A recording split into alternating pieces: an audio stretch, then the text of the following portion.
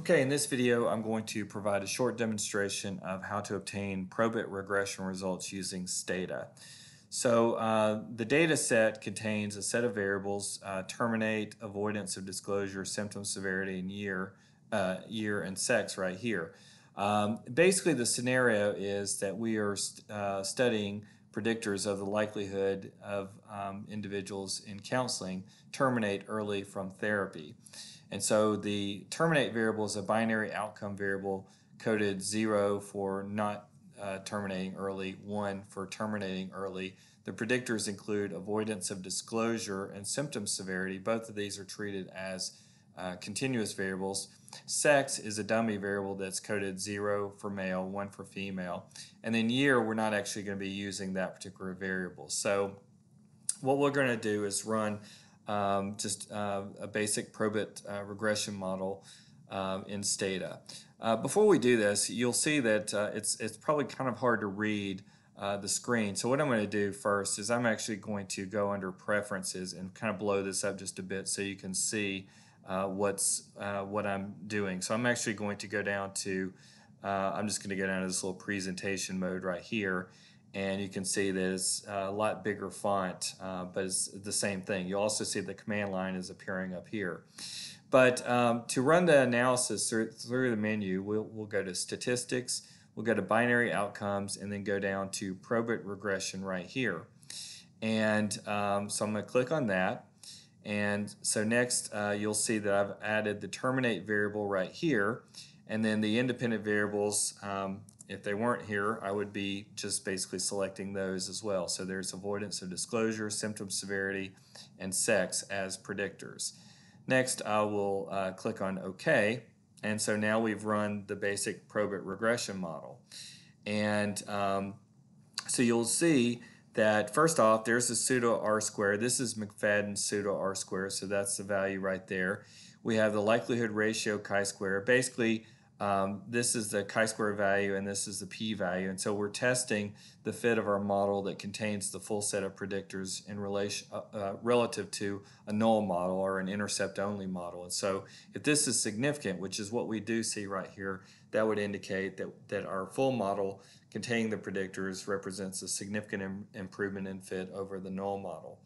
When we look at the coefficients right here, basically we have to keep in mind the coding on our dependent variable. So it's coded 0 for not terminating early, 1 for terminating early. So a positive coefficient like we see right here would indicate that higher scores on the predictor variable are associated with a greater likelihood of early termination.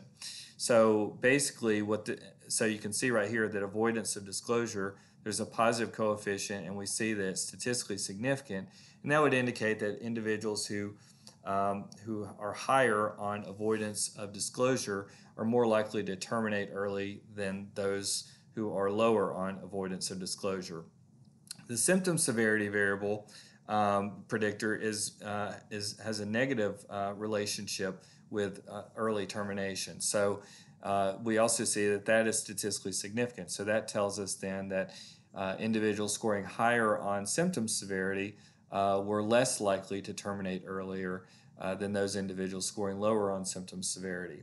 Sex is, again, coded 0 for male and 1 for female. Now, first off, note that this variable right here was not a significant predictor in the model. So, but we do see a negative coefficient here. So the negative coefficient, if this had been significant, that would tell us then that essentially females were less likely to terminate earlier than males, or to terminate earlier as opposed to males. So next, let's say that we want to get some post-estimation information. So we can go down to post-estimation, and if we click on specification, diagnostics, and goodness of fit analysis, you can see that there are various options that are available to us. I'm going to click on goodness of fit test right here.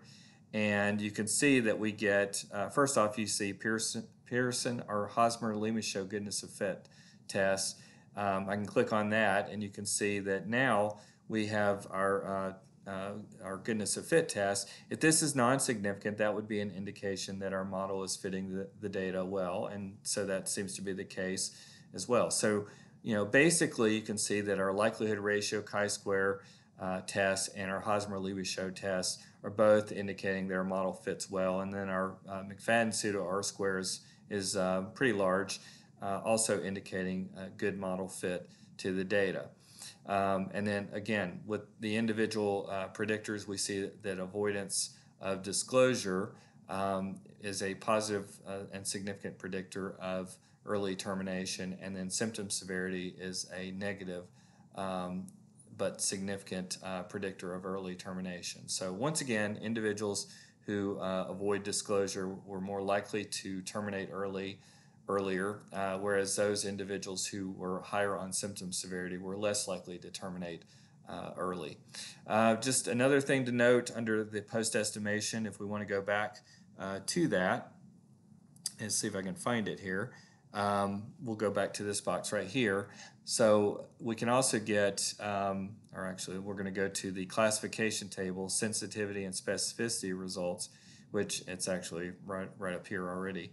So I'm going to click on OK, and you can see that essentially what we have right here, true, this is reflecting whether a person essentially terminated earlier or not. So this is, actual results fall within this column right here. So 20 individuals were found to terminate early, whereas 25 individuals did not terminate early. And then of those 20 individuals who terminated early, 15 were correctly classified by the model to terminate early. So basically what that translates into is a specificity of 92%, whereas a sensitivity of 75%, And then in terms of the individuals who did not terminate early, basically we had 23 individuals that were correctly classified to not terminate early. So if we take the 23 and divide by 25, that's what gets us our 92%. So that's the specificity. So the sensitivity is really referring to, in this case, the percentage of cases that were actually observed to terminate early and were correctly predicted to terminate early by the model, whereas the specificity was reflecting the percentage of those individuals who actually did not terminate early that were correctly predicted by the model to not terminate early.